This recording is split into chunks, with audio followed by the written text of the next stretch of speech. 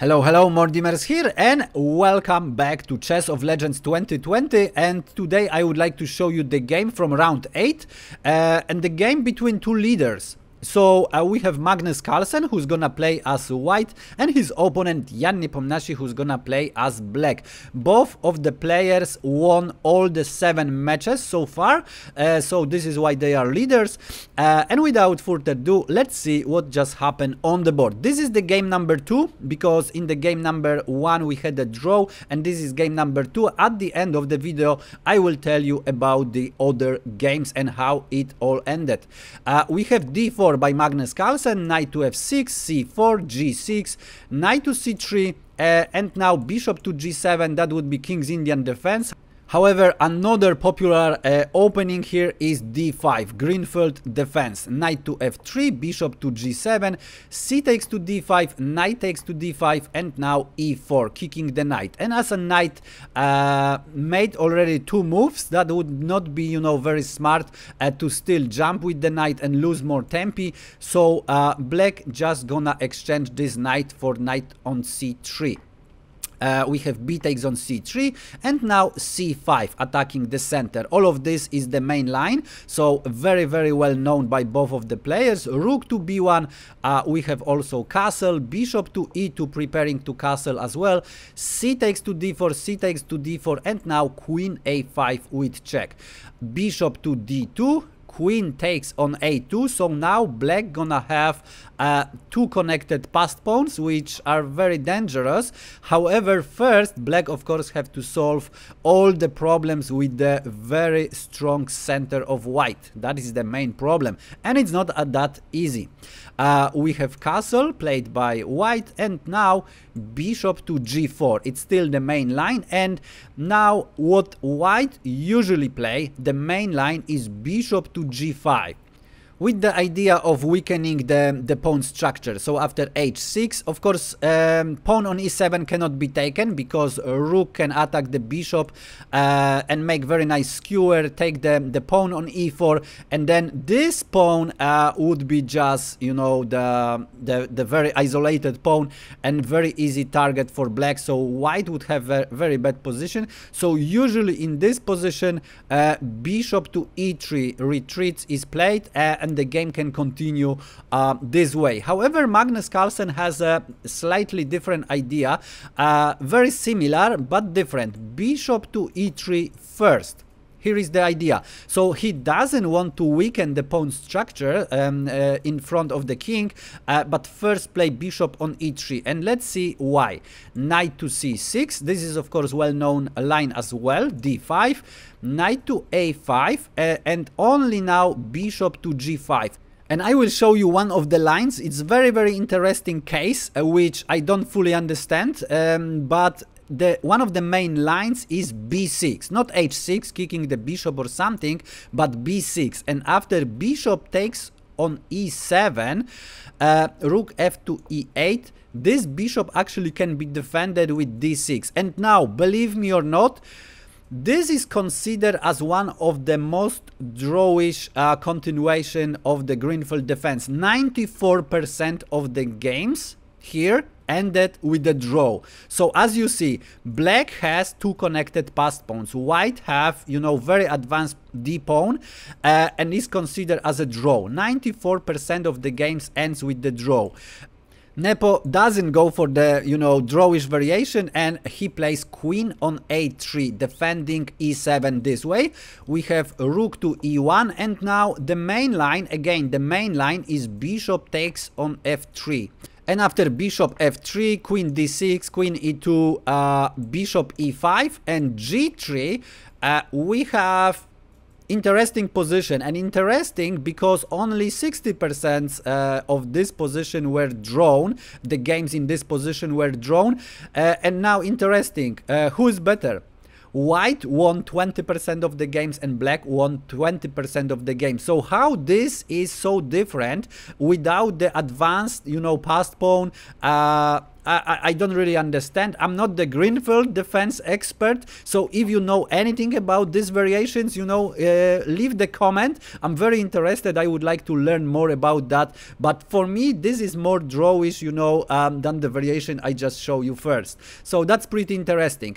But now we have kind of novelty. So Nepo play bishop to c3 attacking the rook, and it's pretty interesting because what to play now, what would you play, you know, as white?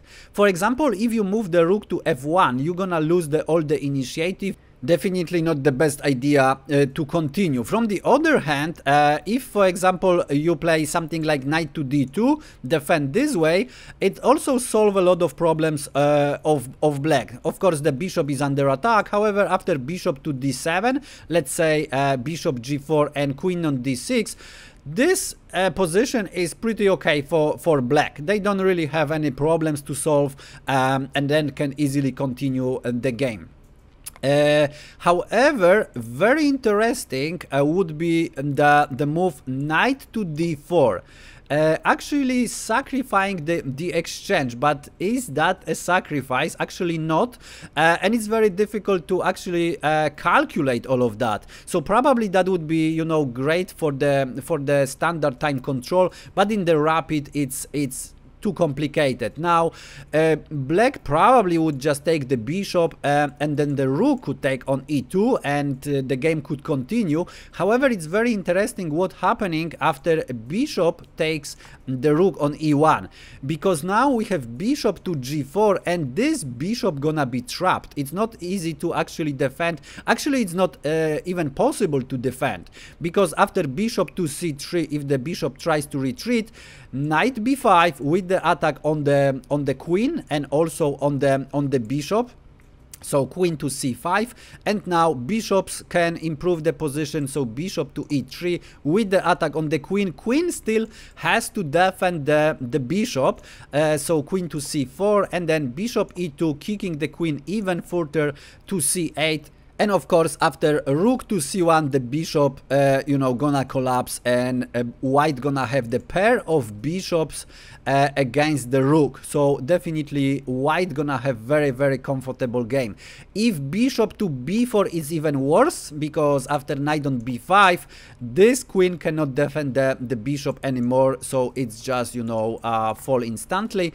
And finally, if black tries to play something like queen to c5, is actually the best move in this position if black decide to take the rook on e1, which of course was not the greatest move. However, this would be the best option.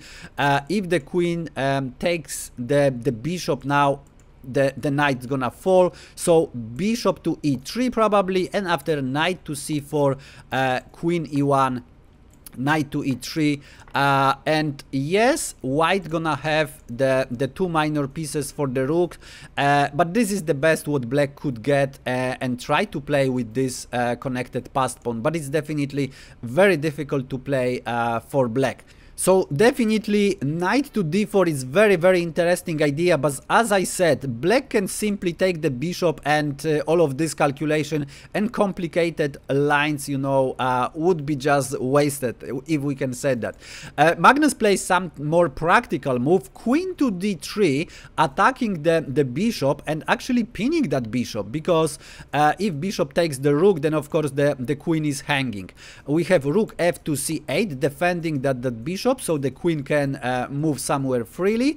We have rook e to d1, and now b6. So now the knight can go somewhere, as the rook was watching at b7. h3, kicking the bishop, bishop to d7, and now rook d to c1. So Magnus made two moves with the rook, but this is very sneaky move, and it's quite strong, and black has to be very precise. What would you play as black for now? How would you defend that position? It doesn't look so bad yet.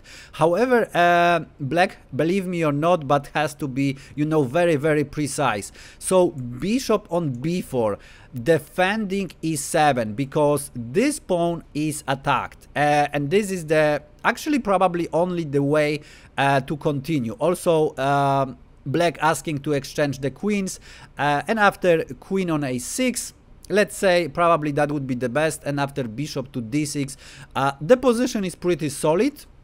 And the game can continue with the bishop on d6. It's pretty solid position for black, so that's the way to play.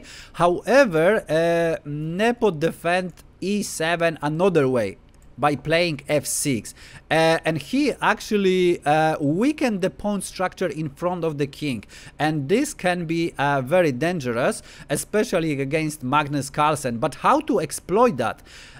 So Magnus Carlsen tries this way. First, retreat with the bishop to d2, and keep in mind that the bishop is attacked 3 times already and defended only twice, so black has to react somehow. Bishop to b4 is not possible, as the bishop would be attacked twice, so bishop to b2, and now rook to c8, and queen a6 with the attack to a7. And it's very tricky. This is actually part of Magnus Carlsen plan, because what black can play now? Defend that pawn, for example, with the rook to c7. It doesn't look great, because bishop to f4 with the attack on the rook, and then rook doesn't have, you know, much squares to go. So probably queen a2 with the attack on the rook would be the option. And after rook to d1, moving the rook, bishop c8, attacking the queen. Queen would have to retreat, and then the rook can escape. However, white can play d6, and here is the problem, because if black plays something like e5, for example, then this pawn definitely gonna attack and promote to the queen with the attack on the bishop. So it's not possible. E takes on d6 is actually forced. Queen to d6, and look at this, the king is open now. So this f6 move was very, very dangerous. Nepo definitely doesn't like this variation. It just looks very bad. So he played queen to a2 first with the attack on the rook. He wants Magnus to move the rook and then continue his game. However, Magnus has different idea. Of course, he could just defend the rook, and this is actually the best move in the position, but he still wants to keep the initiative, so he sacrificed the exchange. We have rook to b2, queen to b2, and now queen a7 with the attack on the bishop. If Nepo moves the bishop, then of course queen to e7, and now this pawn gonna have the support of the queen and gonna win the game. So another way is to defend that bishop. So we have queen to e1 with check, king h2, and now queen a4, defending the bishop. And now feel free actually to pause the video and find the only winning continuation for white, because you know it's easy to sacrifice the exchange for the initiative. However, there is only one way to win that game, while I enjoy my cup of tea.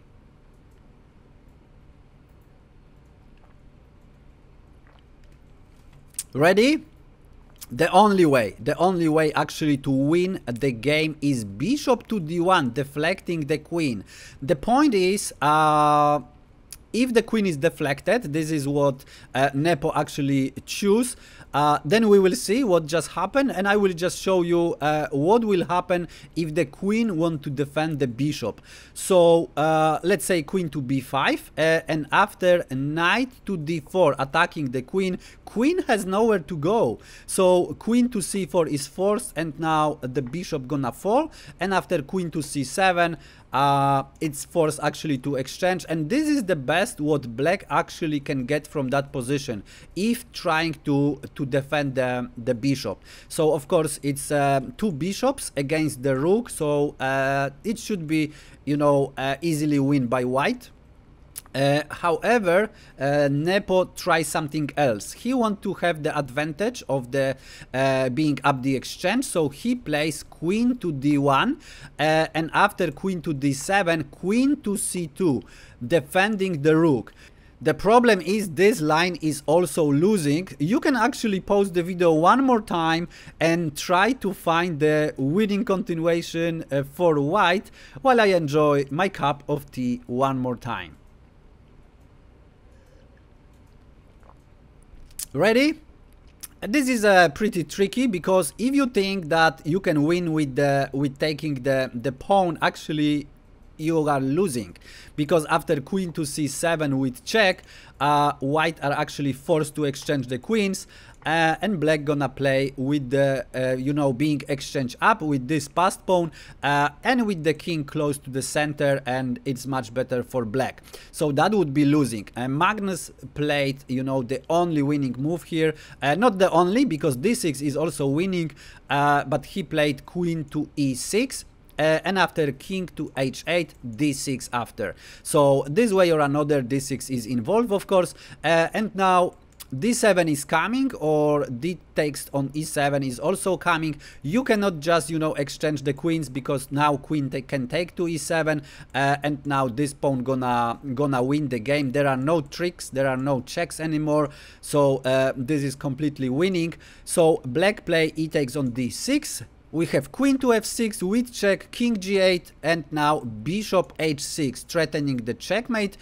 Nepo retreat with the queen, queen c7, so the rook now controls the 8th rank, and the queen controls 7th rank, but it's not enough. Queen to e6 with check, king h8, and after knight to g5, Jan Nepomniachtchi resigned the game, and he resigned because he can do nothing against the knight to f7, and then knight to d8, and that's gonna be a checkmate. So for example, d5 with check, g3, and now rook f8, of course, the bishop can take it, and anything else, like let's say d4, then as I said, knight to f7, king g8, knight d8 with check again.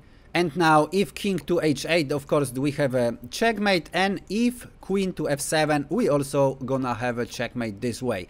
So this is why after knight to g5, Nepo just resigned.